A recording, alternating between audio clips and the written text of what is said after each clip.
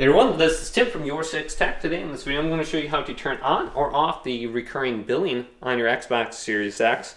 This is also known as auto renew. So you can prevent your credit card being charged, or you can charge your credit card so you never have to look at this or buy Game Pass Ultimate or anything else again on your Series X. So let's go to settings, drop down to account, go to subscription, and then under here we can see our active or canceled subscriptions. So you can see recurring billing is currently turned off.